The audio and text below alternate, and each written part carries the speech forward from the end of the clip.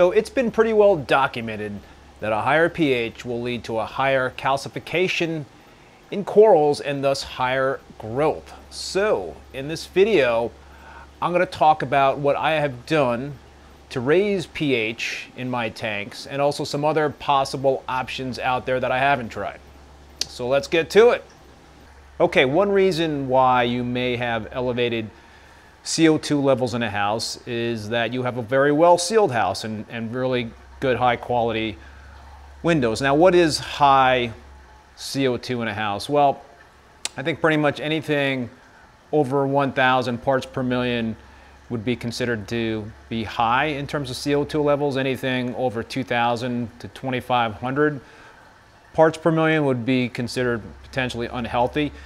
So I think my advice would be to invest in a cheap CO2 meter to see exactly what you have in your house. But yeah, I think that's step number one, is to kind of assess what you have in terms of the CO2 levels in a house. So in general, if you're using a calcium reactor versus using two-part calcium and alkalinity supplementation, then with that calcium reactor, you're going to have lower pH since you are injecting CO2. Now, there's a couple things you can do when you're using a calcium reactor to try to reduce the CO2 levels. One is, I have a dual chamber calcium reactor, and that second chamber helps to absorb the excess CO2. What I also use is a Kalkwasser reactor, and that Kalkwasser will help raise the pH. For my established 187 gallon tank, I do run the two-part, and the pH range in the past has been fine. It's been in the 8.0 to 8.3 range, averaging around 8.1. So that's not terrible at all. What I have tried in the past to raise the pH on this tank is I have run a airline tubing from the skimmer intake, and this is actually the tubing right here that I had set up, and ran it up against the wall along the ceiling here, and you can see the end of the hose is right here. But I had tried running it through this utility window to try to bring fresh air into the skimmer, because I read and heard that that was a way to increase pH, but it didn't really work for me. I didn't see that elevation in pH. So I don't know if it had to do with the size of the air intake hose or whether I just was not getting enough fresh air in. But you know, the issue for me was here in the winter time, just even cracking that window open a little bit, like a quarter of an inch, whatever, a half an inch, does let a lot of cold air into the basement. So I didn't really see that as a long-term solution, but I did want to try it out. Other things that you can do that I have not tried is use a CO2 scrubber, and again, the CO2 scrubber hooks into the air intake on the protein skimmer, and you've got CO2 absorbing media.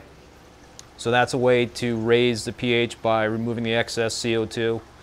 Another thing you can use are pH additives, but the problem with those pH additives is that they also raise alkalinity. So another thing to consider is the amount of surface agitation that you have on your tank.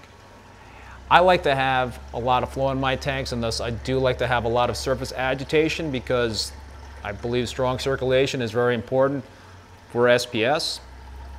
But if you do have that strong surface agitation and you do have high levels of CO2 in your room, then due to the gas air exchange, you will have more CO2 absorbed into the tank. One other thing I wanted to mention, and I've heard this can help, is if you have a lot of plants in the room, which I don't have any plants down here, but plants will absorb CO2. So I have heard that if you have a bunch of plants, that could be a good way to absorb the CO2 and increase the pH of the tank.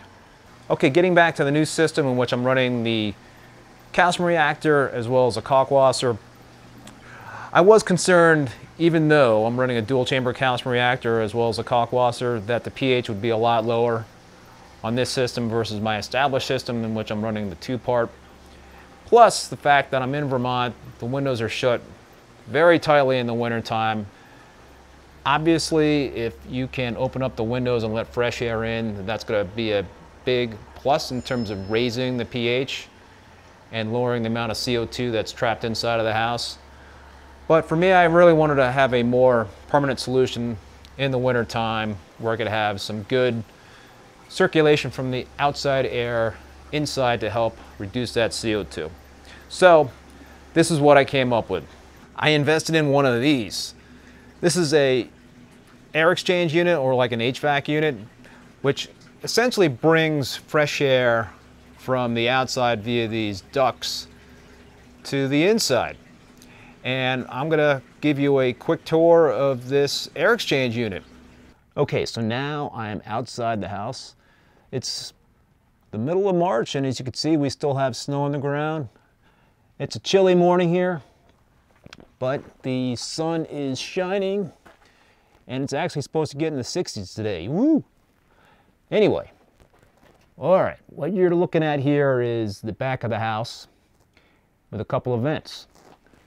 And this vent here, this is the intake. So that's bringing fresh air from the outside into the house. And this is the exhaust.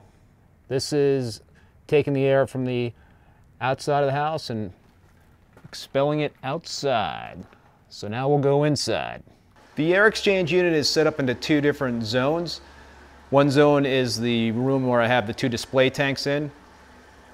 And there are two different vents. So I'm walking over here, and this is the door that will separate the two different zones. The fish tank room, or the sump room, is a whole separate zone. But this vent right here for this particular zone is the intake, and then the ductwork is behind the wall, obviously. And this is the exhaust. So this is bringing the fresh air from the outside into this room, and that vent over there is sucking out the highly concentrated, heavy laden CO2 air, I guess you can say. And in the sump room, this is the intake, bringing in the air, sucking the air out of the room. And around the corner here,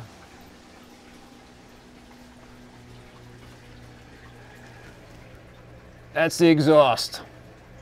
So that's pushing the fresh air back in. So that's recirculating in this room. And again, here's all the ductwork.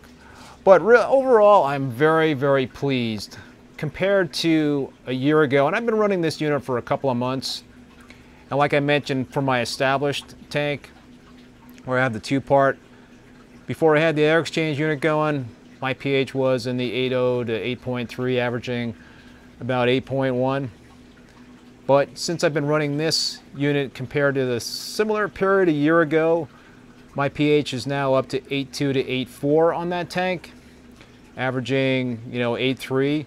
And 0.2 is a big jump in pH because that's measured on a logarithmic scale. So I'm really, really happy about that for that established 187-gallon tank. And for my new tank, which I'm running the calcium reactor on, and I'm not running that calcium reactor full bore right now because I barely have any corals in it. But I'm seeing pH values that are going as high as 8.6 and as low as like 8.3. So I'm very optimistic that that's going to help elevate the pH in that tank, which is great since I am running a calcium reactor. And that was the reason why I actually was running two-part on my established tank from the get-go, was because of my concern about the lower pH. Has the higher pH on this system resulted in better coral growth for me on this tank? Yes, absolutely. I've definitely noticed the increased growth in my SPS on this system. So very happy about that for sure. A couple last points about this air exchange unit. This one is a commercial grade, industrial grade unit. Retails for about $1,200. You can actually get one that should be sufficient, probably for half that price, for a smaller area. The other good thing thing to note about these units is that it can hook into an HVAC system and help improve the air quality of the entire house. So that's a big plus if you're trying to convince the spouse or significant other about making that major investment in a unit like this. Well, that will do it for this video. If you liked it, please give it a thumbs up and hit that subscribe button if you haven't done so already. I'll put links to Marine Depot and Reefbum in the video description below. See you next time.